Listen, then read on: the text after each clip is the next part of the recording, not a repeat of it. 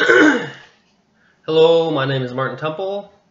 I'm doing scenario 4 for this debate assignment, and I am taking the stance of the 4 position.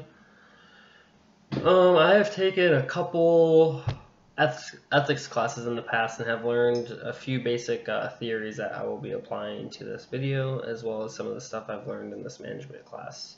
So to start, I have scenario 4, which there's an Engineers International company which has a product that they sell, and another company is trying to use their product outside its intended use zone, which is outside the zone of known temperature and pressures at which their product is known to operate at.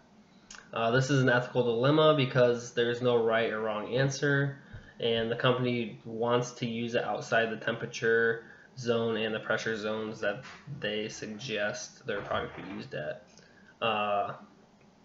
There's things going around about saying the product may fail, but in addition, they're saying there's a possibility that it could harm the customers by failing. And this is a lot of ambiguous information, and it's not really known whether the product will or will not. It is known that the product operates well within the zone of tolerance, but it's not known if the product is dangerous if it's used outside that zone. So it's ambiguous, and I don't think the ambiguous information should always be included in such a situation and in business. Because if the ambiguous information is used, then this company, Engineers International, will not be able to establish a relationship with the customer that wants to buy their product, which is a huge hit because it's a very big customer. So I think I would tell the customer that they could use it and maybe set some grounds as far as like if they do use it outside the pressure and temperature ranges, that they suggest that maybe they should do a couple tests, or like they should do some improvement upon the product for future use, just to ensure that the possibility that it does harm someone doesn't happen, even though that's not known for sure, because the temperature zones and pressures outside the range they know aren't really known if the product will fail or cause injury.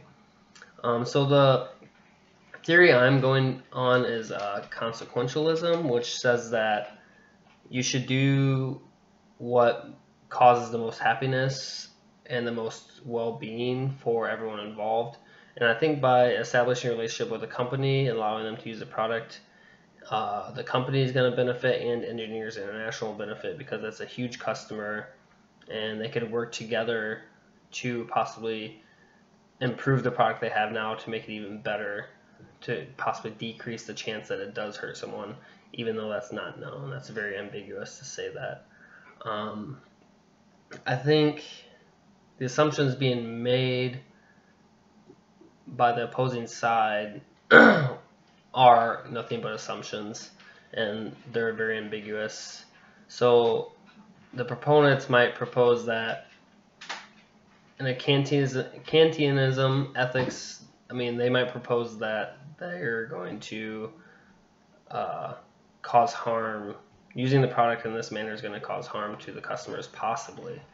It's not known, but Kantianism says that it's our duty to protect people from harm if known that harm could happen. But in this case, the harm is not known if it will happen for sure. It's just a suggestion that it may or may not. It's unknown at this point in time. So I say we let them use it for now, and then maybe improve upon it and make it even better for the customer, and everyone's going to benefit more by taking the consequentialism approach, and then maybe building upon that to improve the product eventually down the road. The benefits, like I said, is the company is going to benefit and the customer is going to benefit. It's going to create a lot of happiness and a lot of well-being between that relationship. And if the product if the product's good, it could possibly help the consumers as well, as long as it's not causing harm. which is not known once again. And that is it. Thank you.